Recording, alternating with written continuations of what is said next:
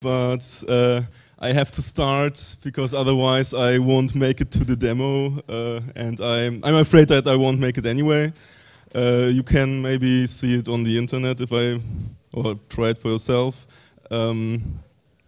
If I won't make it, I'm Lubosz Sarnecki.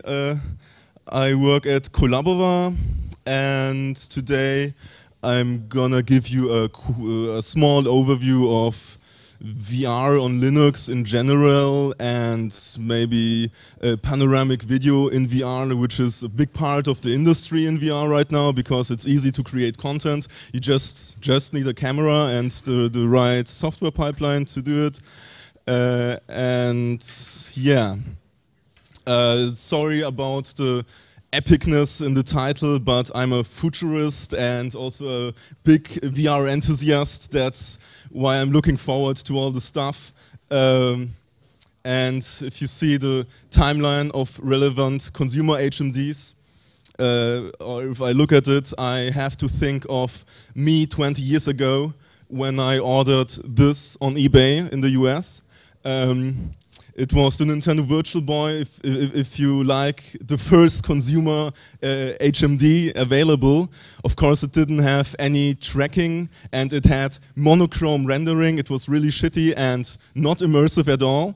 But it had one thing that's common with current VR headsets, and that's stereo rendering. Of course, stereoscopy is not that impressive. You know, if you're in the cinema and watch a 3D movie, a stereoscopic movie, you lose the idea of having a stereo after 10 minutes, and you just have like the annoying glasses.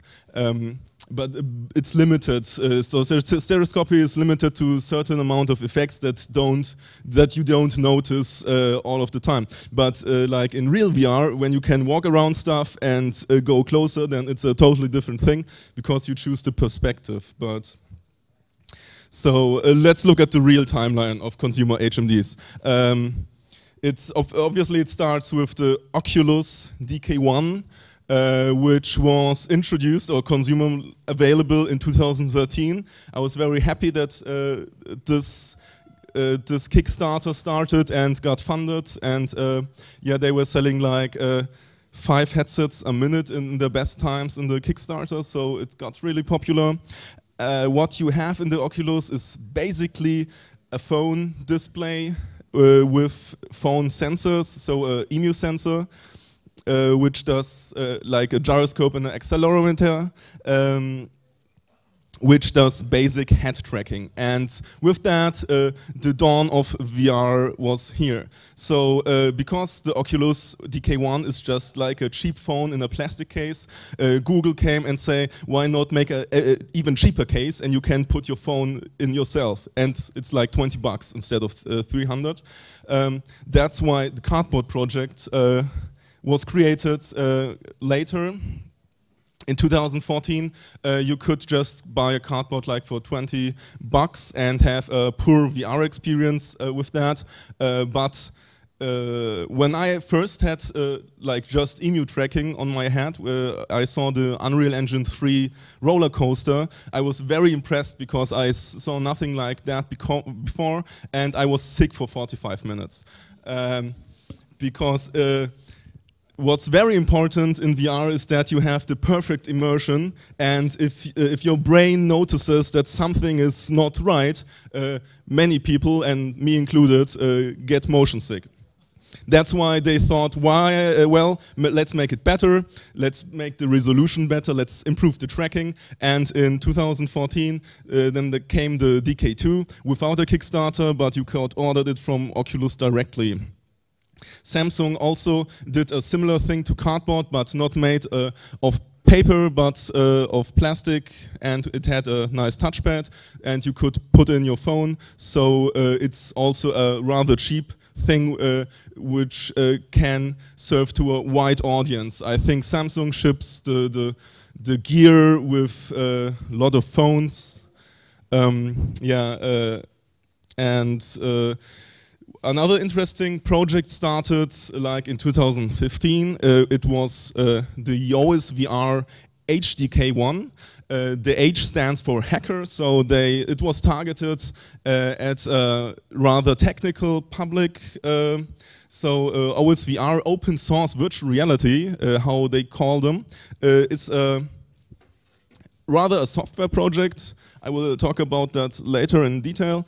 That tries to provide support for many devices, support for many rendering engines, and they also provide a headset.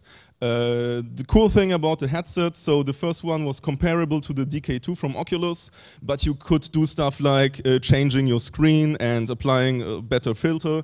So you had already a better quality than in the DK2 because of an optical filter. And of course you could compile all of the software stack mostly and use it on Linux. So then I would do like a imaginary line here, imaginary, because this is where we are like right now. So this is 2016, and we see, yeah, this stuff is still yet about to start. Because 2016, the first real consumer headsets appeared on the market, like the CV1, the consumer version one from Oculus, priced at the double price tag like the headset before, so it was like $600 instead of 300. And the headset I have here, it's the HTC Vive. Yeah, it's a very nice headset. Why that? Why it's nice? I will talk later about that. But it did something really new that wasn't done before. And OSVR also released its second headset this year, which has a resolution comparable to the CV1 and just better stats. But still, you can still replace like your stuff in there. And most recently, Google thought, yeah, paper is not that nice. Well, let's do cloth. Cloth is also light, so Google Daydream will be released at the end of the year, and it does something different or something extra.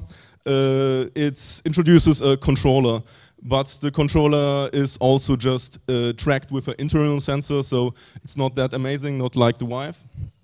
But yeah, the trend is that the portable, cheap headsets acquire more of the features of the high-end headsets, so that the consumer base grows and you have a bigger platform for VR. Let's look at the common setups increasing in tech that you have in VR. So the most basic thing is the IMU tracking, so it's inertial measurement unit. That means it can just track your head's rotation, and that makes a decent VR experience. The immersion is not great, so your head gets tracked if you don't move too much. So you cannot do things like that or like that.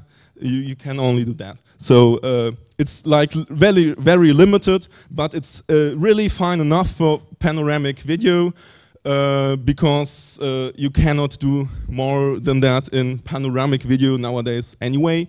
So IMU tracking is fine enough. That's why panoramic video is very popular on YouTube, and there are many companies that provide platforms and content because you just need like a piece of paper and some lenses, and done is the VR headset. So it's the same technology as the DK1 that you can find in the cardboard. So what do we want? What do we want? So we have like a better VR experience, because we want to have experience similar to reality. We need to add some degrees of freedom, and for that we need external tracking. It's also possible with internal tracking, but it's far more complicated. So the solution was for the DK2 that we had a grid of infrared emitters in the glasses, in the headset, which is not visible to the user. This picture was recorded with an infrared camera. It's really amazing, because when you look at the headset, it looks similar like this. You don't see through this plastic, but in fact it's transparent in the infrared spectrum. So there was this camera with this infrared filter on it, and you could do tracking. So it adds 3 degrees to freedom to the rotation we had before. Now we have also up, down, left, right, and forward, backward. And that is a huge deal, because you can do more complex applications than just riding a roller coaster. You could do like a simple movement. But the movement was very limited to the field of view of this small camera. So obviously, what do we need to do? We need to add more cameras, and then we have the so-called room scale VR experience. It was really introduced by the HTC Vive. The HTC Vive is shipped.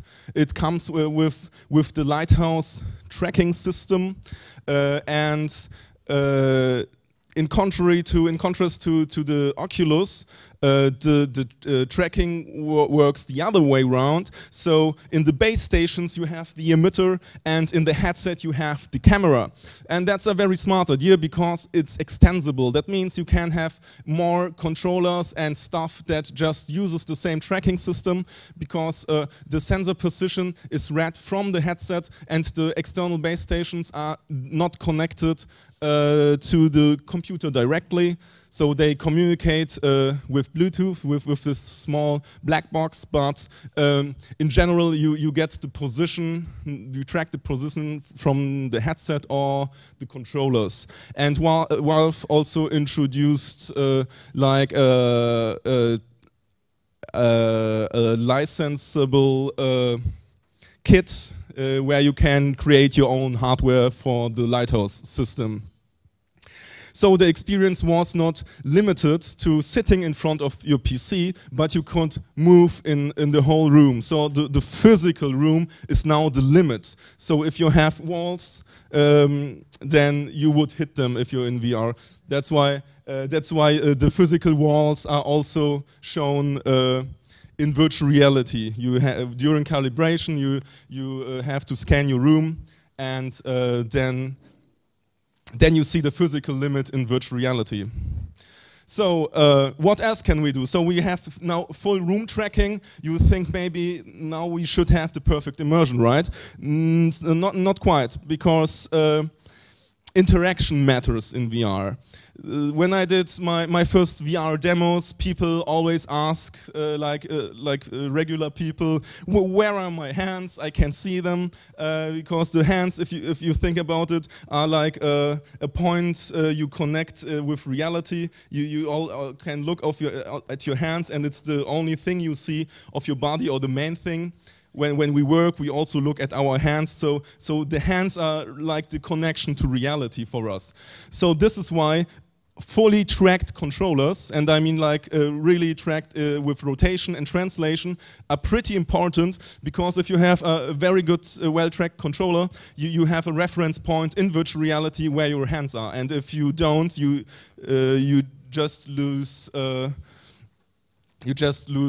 relation to reality. And this is also game-changing for editing in 3D. For example, if you do model editing, you can just sculpt stuff with your hands, and productivity in general. If you want to be productive in virtual reality, full room hand tracking or tracked controllers are very important. So here on the bottom we see the controller from the HTC Vive, which was bundled with the controller. Oculus wasn't as fast, and the controller is still yet to be shipped later this year, but they noticed that tracking of the hands and a better interaction is very important. So what can we do after that? What's even better than having like VR track controllers? Of course, it's natural interaction. It's like interacting in reality. So virtual reality becomes more similar. And for that we need body tracking. This is the Leap Motion camera. It's a stereoscopic infrared camera, which in software has a model of the human hand and applies the model to the image, and you get a pretty decent or pretty well done experience with that, and it's the most immersive it can get, because in reality we also just use our hands, and the important thing is then the software and the interaction you get in virtual reality, and for that you usually need something that is called interaction engine. That's a mixture of our classical input, where we can say, oh yeah, the mouse is exactly at X30 and Y25, and it was exactly clicked, so we exactly know that the button was pressed. But in virtual reality, we need rather to do something like collision detection with objects, and it needs to be rather fuzzy. So elements from a physics engine have influence on the input engine, and the whole thing is called interaction engine. And the idea is that we don't need to see what the user does exactly, but we need to figure out what the user wanted to do. So the interaction engine needs to be smart, needs to outsmart the user, so the user gets what he wants. And when I bought my Leap Motion and tried the first demo, I wasn't amazed at all, because they didn't figure out the software yet. But this year in April at SPHVR, I saw the blocks demo from Leap Motion, and it's really amazing. It's really game-changing. You can create like objects with your hands and throw them, and it's like a physics game, but in virtual reality and with your hands. The demo was with the DK2, so a rather shitty resolution and bad tracking, but it was the best VR, the most immersive VR experience I had until then. So natural interaction is even more important, or interaction is even more important to immersion than the resolution of the display. And what else? Well, what else can we do? Like everyone thinks about motion simulation when they think about VR, like being in a large sphere or something, and being able to walk for any distance unrelated to the physical space you're in.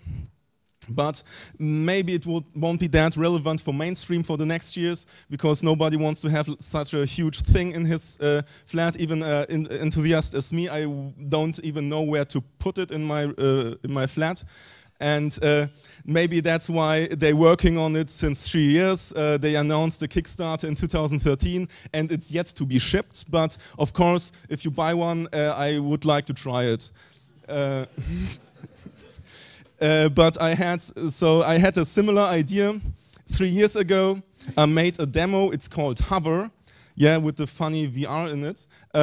So it's a demo with the Nintendo Wii balance board, and the balance board is nothing else than a scale, or rather 4 scales, and they just can measure where you have your body's balance. That means that you can do like skateboarding.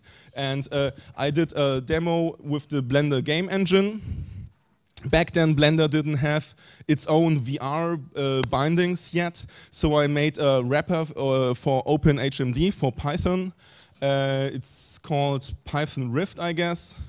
It should be called Python OpenHMD really, and should maybe go upstream, or I'm not sure what's happened to it. I didn't work on it since then. And as well a wrapper for WeC, that's the driver that accesses just the 4 sensors. You just get 4 floats out of the balance board. And the game was pretty well received, so it was nothing for people who get motion sick pretty easily, like me. But I have had like some boys with 13 aged that really loved this demo because you could go around fastly. And Blender Game Engine was simulating all the physics. It has bullet physics. So all of the demo was free software. Right. So let's have a look at the available drivers. I was talking about OpenHMD. These drivers are also available for Linux mostly. Valve's driver is, the implementation is called SteamVR, but here I have OpenVR. That's rather Valve's specification. So Valve tried to do something like OpenGL. They specified an API for a VR driver. But currently they have the only driver I know that's implemented in this API, that implements this API. But maybe there will be some movement here, not sure.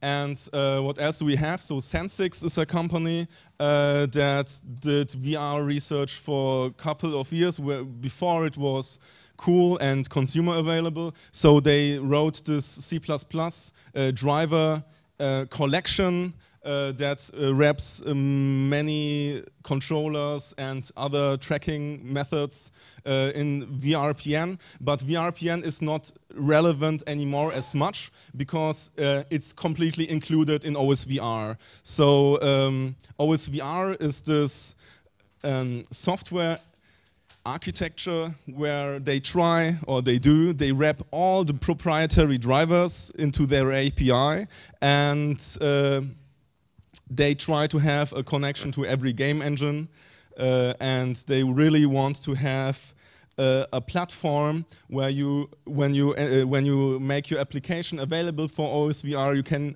get sure that you run on all the headsets, and that's a unique thing currently. And there are Apache, I think they are Apache licensed, so they have an open source license. Of course, the proprietary drivers they're wrapping are not open source. And what else do we have? We have like OpenHMD. That's the driver I was using 3 years ago already. But it's very limited. OpenHMD just implements EMU tracking, so no external tracking works there. But they support a decent amount of headsets. They support even the HTC Vive on a experimental branch. They pushed last week, they pushed Oculus CV1 support. And of course, so all of the Oculus series. And usually the O in all the drivers stands for open, but not for Oculus. So here it stands for Oculus, and it's not open at all because they dropped also Linux support after they were acquired by Facebook, and there is no proprietary Oculus driver anymore on Linux. Of course, you can run the historical one, but it's getting harder and harder to get it running. But there you still have with the DK2 external tracking. Right. So what does a VR driver actually need to do? So it's not that complicated. Basically, you need to retrieve the headset transformation, obviously, and this headset transformation is usually just 4 floats, so it's one quaternion.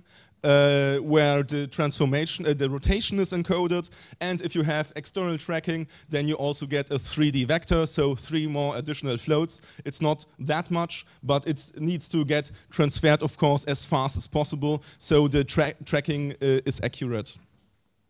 Then this information, this tracking position, needs to be just applied on your camera, in your renderer. You render stereo, which is like a not VR exclusive thing, and then you apply the lens distortion and you're done, you have your VR application. So basically it's just these 2 things that the VR driver actually needs to do. So what's this barrel distortion? Usually if we wouldn't have lenses in the VR headsets, then there would be much unused space because we would just see the screen itself, but when we apply the lens, we can encode much more information, much larger field of view on the screen, and therefore we have a bigger field of view, which is very important in VR. So the distorted image looks like that. This is what you usually see when you have barrel distortion. And this is what the GL test source, it's the old GL test source without the noise, looks like if you distort it with my HMD warp element. So maybe this is an image you're used to. Okay, so let's talk about some more feature buzzwords you maybe encounter when you talk about VR drivers. So asynchronous time warp is a pretty popular one. It's also called ATW. So John Carmack did that at Oculus, and basically it's probing the headset position, the headset rotation before the final rendering. So the first step is to render the image in the engine with the rotation you know until then, and then before applying the barrel distortion in the shader pass, in the 2D image pass, you apply a transformation there. But it gets complicated if you want to also do translation, so it's rather limited to a rotation. So it's rather faking a little rotation after the actual rendering. So this is what that's about. We also have simultaneous multi-projection, so this is a big NVIDIA buzzword. They introduced this feature in their current hardware generation, so it's only available on Pascal. And so the main issue is that if you render stereo, you have to render 2 images. So this means, do the math, that you have half of the frame rate. And that's a huge problem. So they try to limit this amount of repetitiveness with a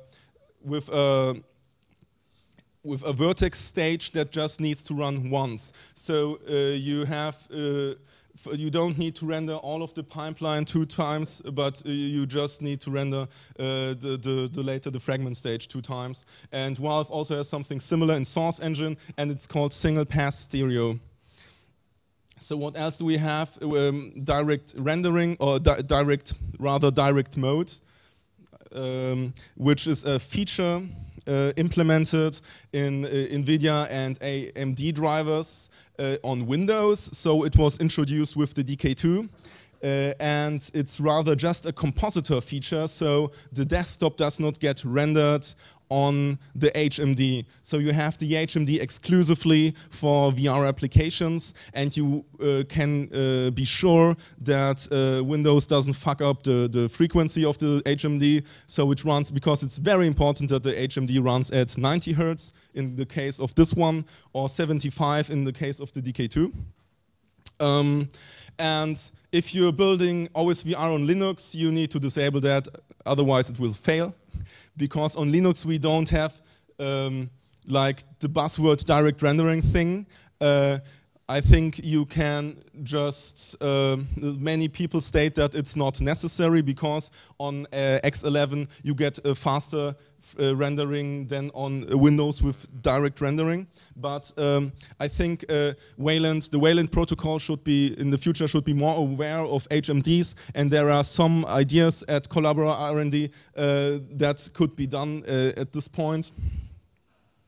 And so, but in OSVR currently, it's like a Windows-only feature, and it's very annoying. You need to disable it, but you don't get like slower rendering because of that. It's just, for me, it's just a compositor feature. So let's talk more about OSVR.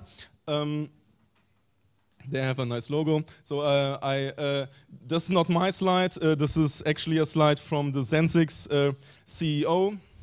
So the idea behind OSVR is that usually every game engine would need to implement every driver API. For example, here the Vmode is also used in VR applications very frequently, or the Kinect, the thing that's here, or Lighthouse. And on mobile you have like Cardboard. And stuff, and OSVR should wrap all of them to have like one platform, and currently so they have not everything implemented yet. For example, the CryEngine is not here, but they have wrappers for SteamVR already, Unity and Unreal. But currently it's pretty difficult to get them running on Linux. I was unsuccessful by doing that, but there is a Blender box. It's not on the slide, but Blender also includes, it supports OSVR. They did like a Python wrapper for OSVR, for the OSVR API, and you can use Blender there. And maybe GStreamer could also belong to other, because I'm planning to support OSVR in the VR plugins in the future. I think it's a platform that makes sense to support. So what components do we have in OSVR? It's like the OSVR core. That's the thing that defines all the paths you have for the different headsets or sensors you can query. And the other thing, so that's step one from the slide before. And OSVR Render Manager is optional, so you can do the rendering and the HMD warp in your engine, but you can also use like the common OSVR Render Manager infrastructure to get the barrel distortion and the asynchronous time warping done. And then there are like plugins for every headset and for every engine. For example, this OSVR Vive Libre or Vive Libre, not sure, is a project I'm working on currently at Collabora R&D. We try to make a fully open source OSVR driver for the Vive without any proprietary dependencies, because that's what they just usually do. They probably don't have the capacity to do it from scratch from libUSB every time. So that's it for drivers and hardware. Let's think about an application of VR, and that's spherical video. So humans like to project stuff on other things than a plane for having like bigger immersion. This is a panoramic drawing. It's very epic. I saw it as a child. It's in Wrocław.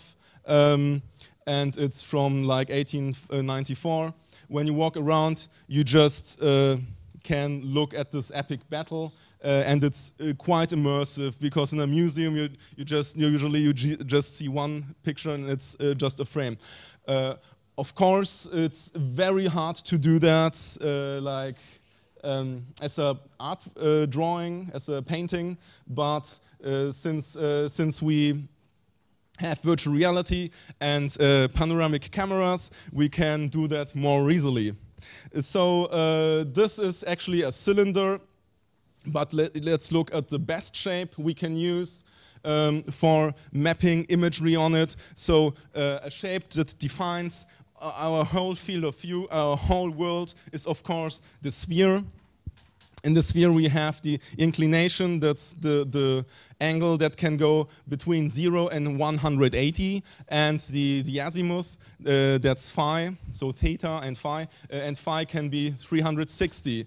So, oh yeah, 360, you know 360, the number that is always mentioned when you think about panoramic video.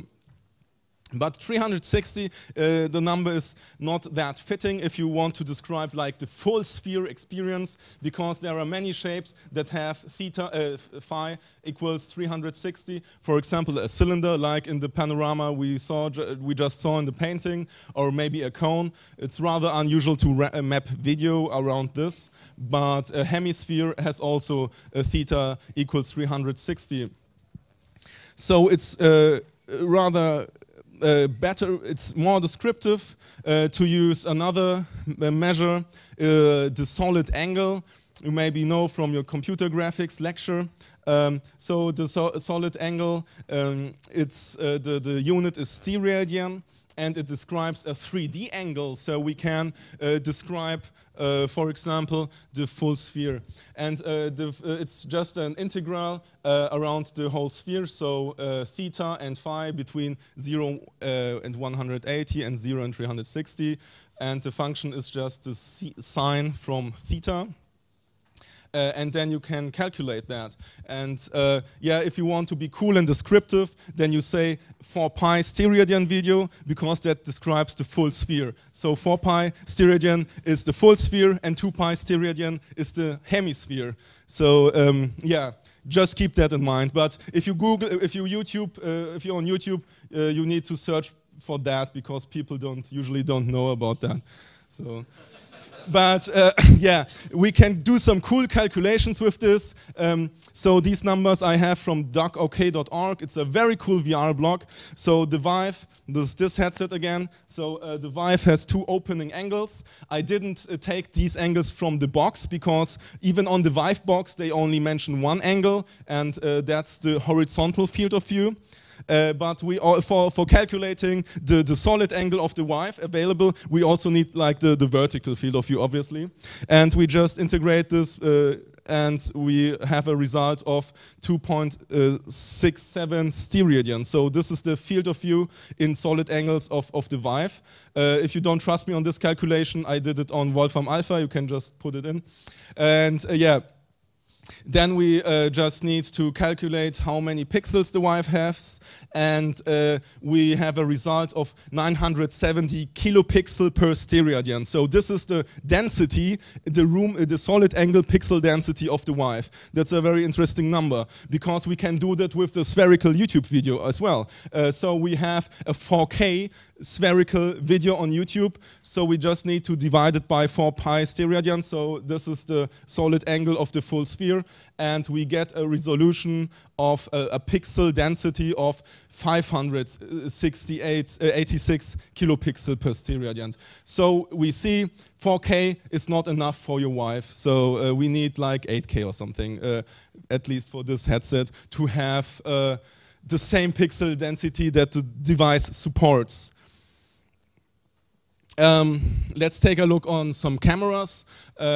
It's just some random cameras I came up with. If it's not your favorite camera, is not among them, I'm very sorry. I just didn't see it. So that's a professional camera, as I saw at SPHVR. I like it because it looks like a face, but besides that, yeah, it has 8 sensors. The very important thing about this camera is that the sensors are adjusted with a distance like you would have on your eyes. So every pair could be a pair of eyes looking on the top and on the bottom, to the left and to the right. And it does the full sphere and in stereo. So basically it does 2 full spheres in post-production. So I saw the live demo I saw was not that amazing. The stitching was pretty bad and it was not stereoscopic. But stereoscopy is not that important anyway. The price recently dropped. If you want to get one, it's just 45K. But if you want to have a more affordable one, I also don't want to make any commercial or what, but I also saw this camera on the same expo. It's like 300 bucks. I won't use it because it has a proprietary API, but basically you have 2 wide-angle sensors, which is a very common type of setup for spherical video, because a wide angle, a fisheye lens, usually is able to measure half of the sphere. But if you want to do it yourself, get like a mount like this, you can then put together your 8 GoPros and do the software yourself. So this is rather do-it-yourself setup. And what I've also found was Facebook did like this design. It's free to copy, so they have like all of the design and also soft reference implementation on how they do the stitching and stuff. So if you're interested in that, I would look at that. But it's mixed license, so not everything is free. The implementation is proprietary. Parts of it are BSD, and the design is Creative Commons. But there is a reference software, and there's an article if you keen on how they do the stitching, because it's the hard part of doing like the camera part of things. But I don't do that. I don't have a camera. For me, the adventure begins with this. It's the equirectangular projection. It's a very common projection in computer graphics. If you want to put a texture on a sphere, it makes sense. It's from cartography originally. So if you unwrap the Earth with the equirectangular projection, it looks like this, very common. And if you unwrap like a photo, or do your stitching and your calculation in your pre-production, then it looks usually like that. And that's what the GStVR plugins support.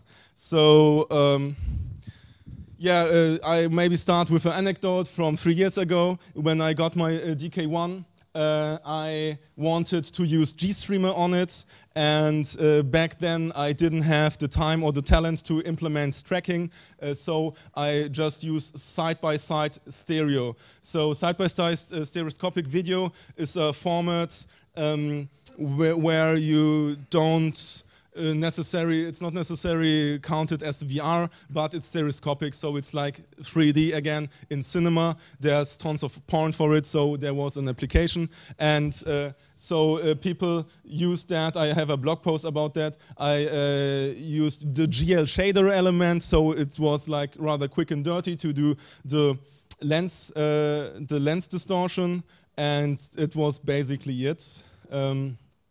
It's on my blog, but it doesn't work anymore. It was for GSD plugins GL back then.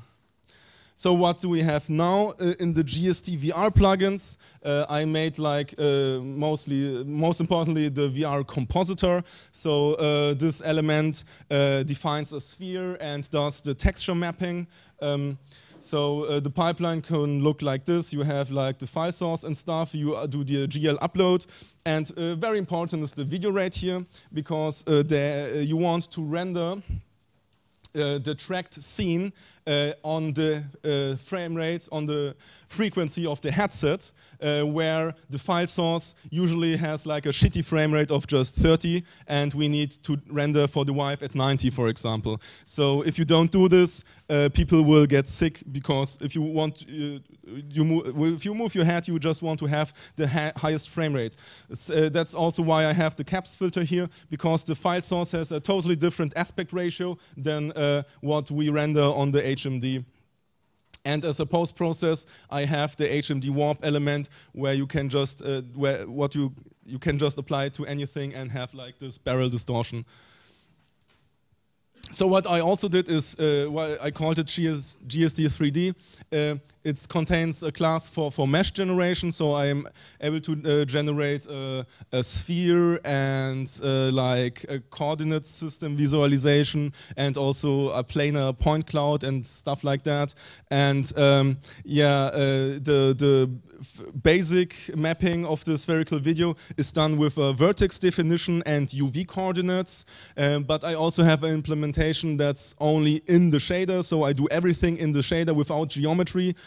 It has the advantage of doing less, but it has the disadvantage of that it's difficult to add more things than a sphere, because the geometry is defined as a function, and maybe you have some exotic format where you want to do your texture mapping your way, then it makes more sense to define a mesh or to define the UV coordinates you need for your video. I also have like a small scene definition where you can just put in some meshes and some cameras, or just one camera. So I did a camera where you can do WASD controls like in a game engine. I'm not sure that it currently is used, but the code is around. The arcball camera is the camera you have when you have no HMD connected. So you can, with your mouse, you can rotate the sphere and look at the spherical video like on Google Street View. And of course, there's the HMD camera, which uses OpenHMD as a backend, but I plan to use OSVR in the future as well. And yeah, it does like stereo rendering and stuff. And it's based on it's heavily based on the GL plugins. So the stuff you saw here, the VR compositor and the HMD warp are both GL filters, and maybe some of the stuff could go into GL plugins, but yeah, I need to clean it up and talk about upstream politics and stuff. So I also have like Sphere. It's right now it's a cool logo, but not more than a Python script. It could be a cooler GTK VR video player in the future when I have more time to work on it. But currently it's like a Python script that detects your headset. And when I mean your headset, I mean the DK2. But it knows which screen it's on, and it does like full screen. It works only on GNOME currently. And it launches like the pipeline with the correct headset resolution, and it opens a second sync that you see on your PC display, because we need two syncs for the guy on the HMD to see something, and the people without the HMD to see on the monitor. So this is also a difficulty in VR games, because you want to see the stuff the person on the headset sees. So you basically need to not only render the scene 2 times for the stereo on the headset, but also a 3rd time for the audience. So this is why VR needs so much computation power. So there is also, we talked about cameras and spherical sensors, but of course there's also computer-generated panoramic stuff. And there we don't have the problems with stitching, it just works. You can set like this projection in your renderer and generate videos like that. So this is a Pac-Man video from YouTube.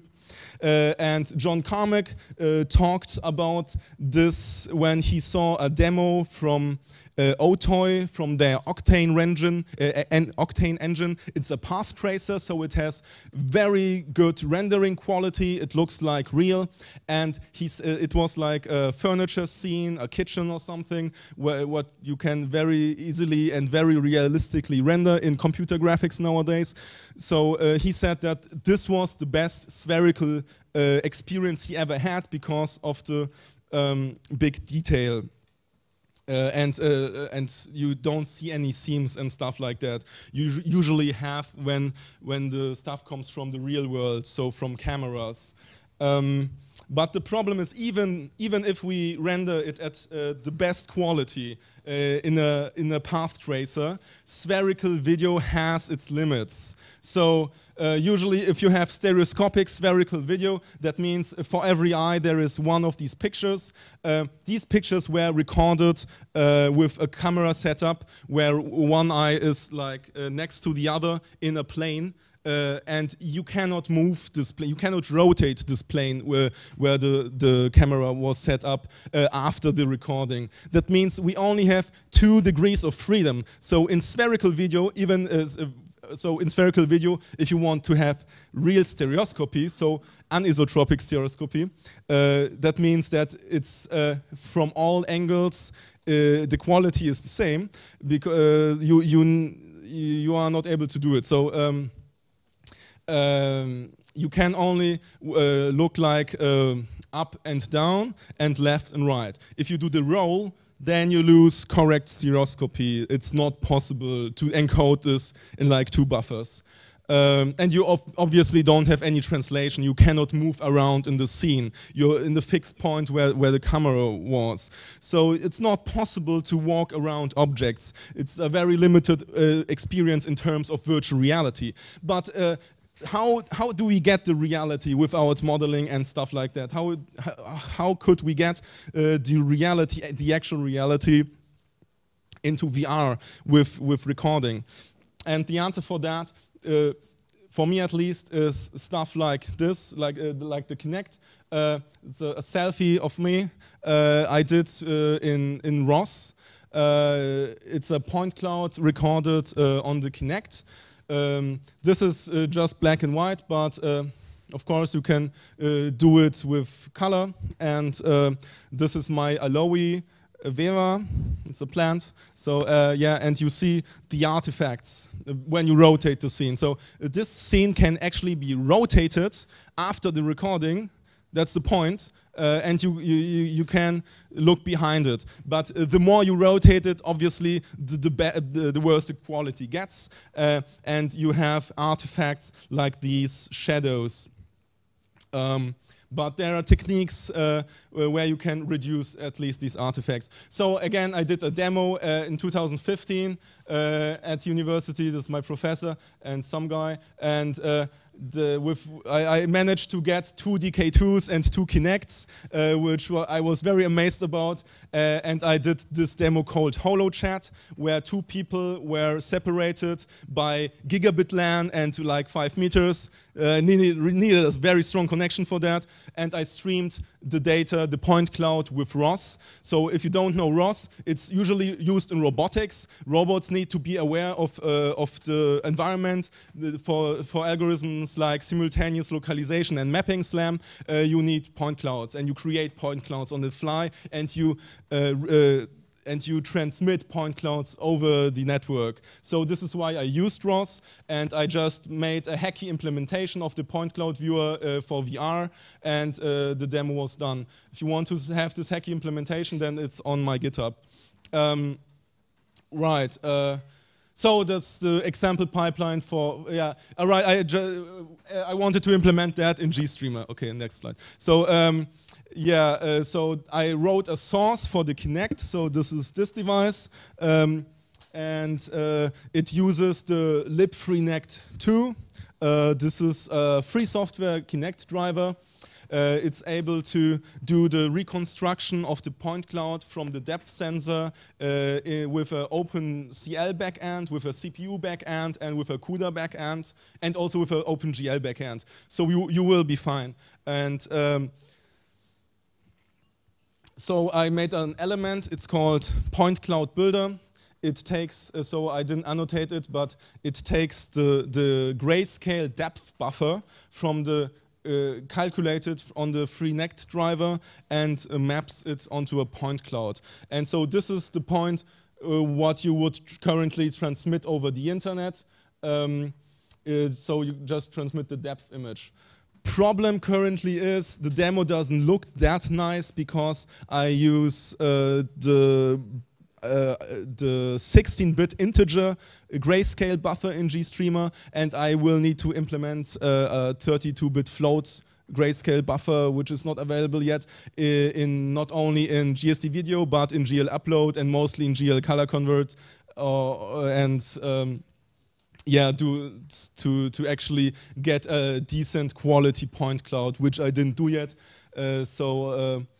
I was recently also doing like Vive driver stuff, and that's why the GST VR plugins didn't get as much love. But in the future, you will be able to see a demo like this. And so what is the dream? What is the dream about this? So every user could just get a device like that, maybe not as big and with so many power plugs, but in the future it will be quite easy to have like a depth sensor in your laptop, and we could do upload these depth buffers onto the server, and the server would do merging of the point clouds. He would merge the point clouds into one scene, then process them, and you will be able to stream them, for example, as a compressed vertex mesh or as a point cloud, whatever. But yeah, this will be Twitch in 3D in VR. So this is like the idea. There's one project, so there are other alternatives to the Kinect, but I don't have any, so this is the Kinect V2, it's very cool. But what has more potential to get mainstream is the Google project Tango. So they are putting depth sensors into like time of flight cameras into their tablets. So how can you remove some artifacts of these? So I didn't read the paper when I did the photos of my Aloe. It's just a coincidence that they also have an Aloe, but it's very, very funny. So yeah, you can remove artifacts from a point cloud rendering with the so-called hierarchical hole filling. So it's a post process. It's a 2D filter. It's GPU accelerated. How does it work? So we have these holes, these black holes. We interpolate it to a smaller image and then even smaller until they are gone. And then we interpolate it back again. This was a GIF once, but I exported the talk as a PDF, so it's not. Okay, and what else can we do? We can do mesh reconstruction. So we have these point clouds, and then we have this is not a very nice vertex mesh, but it is one. And the vertex mesh, in theory, can have less data because we have less vertices than points. Cool, I have time. Do I have time for the demo? Not sure. Oh, yeah. So you can see the demo on GitHub, and if you, yeah, okay. Okay. So I will just show a short demo. Let's see. Yeah.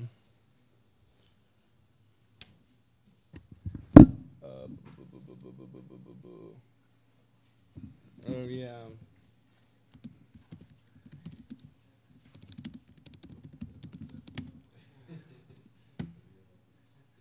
This should work, I hope. Ah, yeah.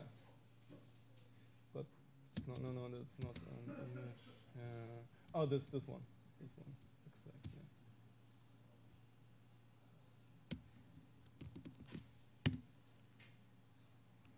Oh, right, right.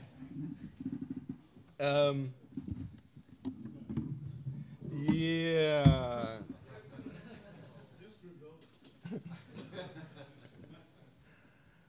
Okay, so the HMD demo doesn't work. Let's see if the Kinect demo works. Um,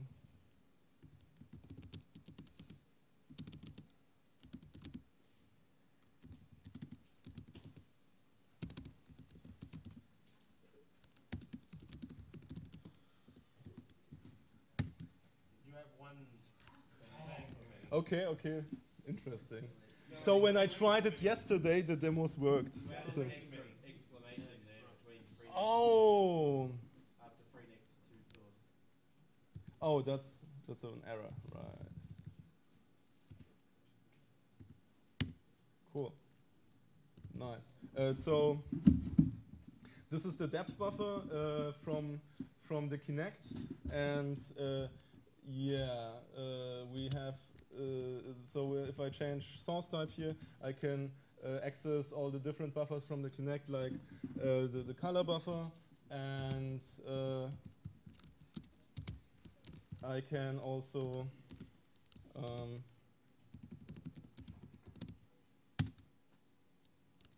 so this is the point cloud. It's as I said, it looks very shitty, but you can see this is the it's a GST 3D scene and I have like input in the I'm using the GST navigation API to do the input stuff. Let's try another one. So I made a thing called VR test source. It's like GL test source. So it doesn't this demo doesn't have stereo, but this is the sphere I did. So this is all in GStreamer, and this is the arcball camera where I can just look at stuff. So this is this sphere definition. Too bad the HMD doesn't work. I think it's as trivial as one cable is not plugged or something, but I don't have the time to figure it out now. Just get the demo from GitHub. So yeah, and so the last slide after the demo is yeah. Do you have any questions? Yeah. Okay. We don't have time for questions, so that's it. Yeah. Thanks.